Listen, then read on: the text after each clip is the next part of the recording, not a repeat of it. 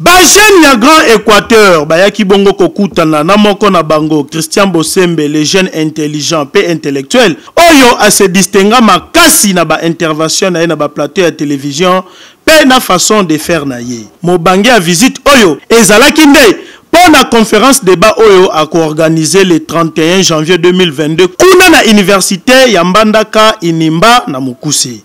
Awa masolo elekanaki kitoko batunaki ba question ya ndenge na ndenge pe a répondaki yango calmement, c'est-à-dire ezwaki dada na ndenge ya kusakana te. Christian aloba ba français trop biso to comprendre ba français biso to petit peu et puis a fini ces provinces de biso alobi conférence na ya préparé et ça pour na bato batanga biso bato batanga te bato tanga te to za na sens de en province ya zoya kotang di sa province. Donc, conférence, on a quatre capons bateau battant. Il y a une question de poser aujourd'hui. Ce que vous savez, la vidéo, il faut le parler. Bandara français, tu veux dire. Ok. Il y a ça dans le Bolanga, il y a Équateur. Nous avons nous dans la Bango. Attends qu'il y a les Pokémon. Attends qu'il y a l'Institut Kosu. Attends qu'il y a son Alianza.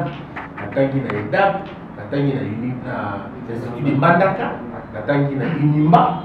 Donc, la taille qui va pas place. Donc, ceux qui te battent total, na o Kinshasa Pesinga, na o Mbana Pesinga, 1000 fois au Mbana Pesinga. Ça produit, il y a Mbana. Alors, on répétera toujours que dans un kuna, on a pas. Voilà. Donc, même dans la journalisme, la bandière, on a Mbana. La bandière, la radio Kanga, la radio Liberté, la Souka Faya, Souka déjà la Souka Faya, après la radio Sahara. Après, on a dit que Kinshasa. Donc, c'est ce que les gens disent. Et puis, nous sommes avocats, la parole est bandana. Donc, je suis lié à la bandana. Donc, biso bato existe, biso bato to français, tous les là où on est en bandana, pour nous repérer ça, biso message, nous repérer ça. Dans la conférence, dans regroupement, pardon, dans la moto, on a taximène, on a rencontre, on a rencontre, ça, la rencontre, je crois qu'on définit une équipe. Et puis dans la Tolika en particulier.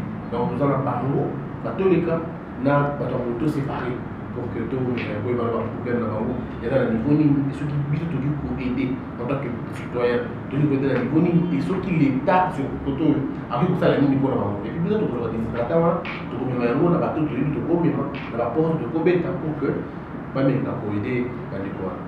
Je ne serai pas trop long, mais je voulais que la vision par vous et vos shows présentés en CD soit beaucoup plus claire. Et ici, nous visons d'abord les petits peuples. Nous visons d'abord les souverains primaires. Et les souverains primaires, c'est les petits peuples. Allez vite en besoin pour débattre peut-être des questions portant sur la révision constitutionnelle fera objet de beaucoup de débats que le peuple ne saura jamais cerner. Mais parler de la vision qui aura une répercussion sur la révision constitutionnelle, cela fera en sorte que le peuple se retrouve. Concernant la question des tendances et autres, moi je me permets de le dire, quand on fait la politique, on est inévitablement à être en contact avec ceux-là qui assurent la gestion des deniers publics. C'est quelquefois inévitable. Votre descente en province, une simple salutation, un simple respect. Mais ce qui fera la différence, maître, c'est votre vision. Le peuple attend de vous une vision que vous devez soutenir et non une tendance. Et je crois que c'est la vision qui fera votre force. C'est tout ce que je pourrais dire. Et c'est pourquoi on a une chaîne de télé. Et notre chaîne de télé sera notre arme de campagne. Pourquoi? Parce que nous allons balancer des vidéos séquencées, des vidéos, des dessins qui sont animés pour que les gens voient notre tendance, ce que nous pensons, ce que nous voyons, notre vision en fait. Je veux dire encore que le débat que je porte sur la Constitution, ça c'est un débat savant. Vous avez raison, cher Guilain, et c'est très important. Si tu commences avec des grands débats, le peuple se perd. Et on peut l'aventurier. On s'en fout. Quand tu dis au peuple qu'on va changer la Constitution, il ne comprend absolument rien. Lui, il veut que vous lui dise quels sont les mécanismes que vous allez mettre en place pour qu'il mange, pour qu'il parte à l'école. Or, si je vous ai parlé du changement de la Constitution, parce que je sais qu'ici nous sommes la crème, donc c'est à vous. Si je me retrouve devant les maraîchères, vous entendrez ce qu'ils vont entendre. Ça sera, au fait, le problème c'est qu'il faut adapter le message en fonction de la cible. Tu es devant qui? Moi, je suis ici devant mes correspondants, devant, je veux dire, devant mes semblables. Les semblables, parce que le même niveau académique que j'ai, c'est le même niveau que vous avez tous. Donc, à vous, je peux parler de ça parce qu'on se comprend bien. Mais quand on est devant les élèves de 5e année, on va utiliser les termes qu'ils vont comprendre. Donc, mais maintenant, pour dire, mais la question de la Constitution, moi, je vous dis, c'est un grand débat. Pourquoi je dis que c'est un grand débat? Parce qu'ici, il ne faut pas que vous puissiez gober. En termes de Constitution, vous devez apporter vos propositions. Parce que moi, je suis de l'école qui pense qu'il faut construire un nouvel État avec des nouvelles idées. C'est-à-dire mes idées, vos idées, celles de Louis, des Mojo, de Guilain, de Manix, on se met ensemble pour définir chacun de nous à sa perception et chacun de nous sait lire les faiblesses de la Constitution. C'est mise ensemble de tout ça qu'on va le faire. Vous allez voir à la télévision, par exemple, le rencontre qu'on a organisé avec pratiquement 4 grands constitutionnalistes de ce pays pour leur montrer les faiblesses de cette Constitution et la nécessité d'une nouvelle. Ils ne sont pas tous d'accord, il y en a d'autres qui disent oui, mais il faut les changer. Mais au moins tous on est d'accord qu'il y a beaucoup de faiblesses qu'il faut le faire. Maintenant, là où le débat se situe, c'est au niveau de la révision ou de l'abolition. Ils disent que je suis extrême pour l'abolition. Et je peux vous garantir que tout messager prend un risque. Les pionniers, les précurseurs prennent des risques. Ce ne sont pas des gens conformistes, ils prennent des risques. Donc ça, ce débat-là, on va véritablement le faire.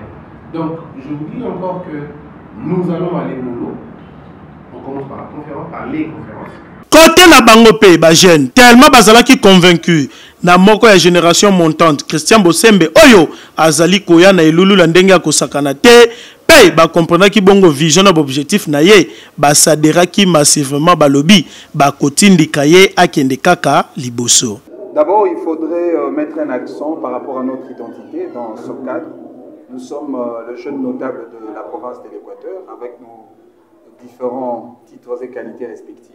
Nous sommes venus rencontrer un de dignes fils qui représente d'ailleurs valablement notre province. Il s'agit de Maître Christian Bosembe pour échanger avec lui autour d'un certain nombre d'enjeux socio-économiques, le problème lié à la jeunesse de l'Équateur, le problème du développement de l'Équateur, mais aussi sa vision en tant qu'acteur que nous considérons aujourd'hui comme le modèle de gouvernance exemplaire et adaptable par rapport au contexte actuel de notre chère province de l'Équateur. Nous avons échangé avec beaucoup d'amples détails par rapport au développement de notre province. Nous avons échangé sur sa vision par rapport à la construction d'une 4e République. Et je pense que par rapport à la conférence qui va organiser d'ici peu, nous avons également échangé autour des enjeux de cette conférence. Christian Bosembe nous a expliqué avec ample détail par rapport à sa position, non seulement position par rapport à l'organisation de la conférence, mais aussi sa vision politique pour le développement de l'Équateur. Alors justement, quelle est sa vision politique par rapport au développement du Grand Équateur? Christian Bosembe, d'abord, il invite la communauté intellectuelle qu'il considère d'abord comme une communauté des élites, parce que lui, il considère l'intellectuel comme celui qui est capable d'apporter des solutions aux problèmes de la communauté. Il nous a peint le tableau par rapport à sa vision politique qu'on ne saura peut-être pas étaler dans ce cadre. Il nous a parlé de la 4e République parce qu'il y aura une occasion où nous allons vous présenter le contenu de sa vision, mais ce qu'il faut noter est que les jeunes notables de l'Équateur ont échangé avec Christian Bosembe et nous avons exprimé notre soutien indéfectible par rapport à sa vision, à son combat et à sa lutte pour le développement intégral de la province. Dernière question, selon certaines indiscrétions, vous voulez porter la candidature de Christian Bosembe à la tête de l'Équateur, disons gouverneur de l'Équateur. Information vraie ou simple spéculation? Ben, écoutez, ici, nous ne sommes pas venus d'abord pour parler de posture politique, parce que le plus grand combat, c'est celui de construire l'Équateur, de bâtir l'Équateur.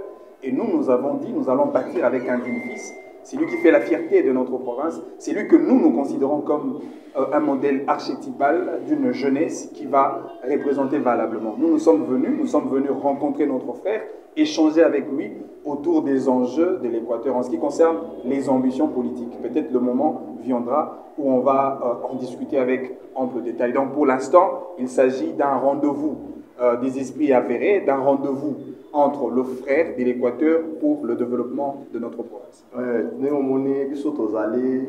Jeunes notables de l'Équateur, tu as écouté un leader, Christian Bosembe, c'était juste une vision. Tu vois, nous sommes génération future, nous sommes génération présente. Les années il faut réagir. Alors, moko na biso chrétien azana mama kanisi malamu bona Équateur. Équateur ezana na ba problème ebele. Au-delà ya ba infrastructure, Équateur tous appelle na besoin ya savoir, connaissance. Yango moko na biso azaki na ba vision pour la province, apandi na onanzela ya connaissance ya savoir de yango biso toyaki to solana et toyoki vision na ye. En tout cas, biso ba jeunes notables de l'Équateur, tous derrière Christian Bosembe, tous soutenir la vision na ye, qui nous tolonga et tumbao yo tondimi to bunda elongo na ye. Tala boyende ezalaka po balobi jeunesse ezali avenir ya lobi tala ba jeunes notables ya Équateur bakutani pona ko soutenir moko na bango Christian Bosembe amata akende liboso awa bosana na o makamba bakale match oyo ebeta maki kitoko makasi ekoni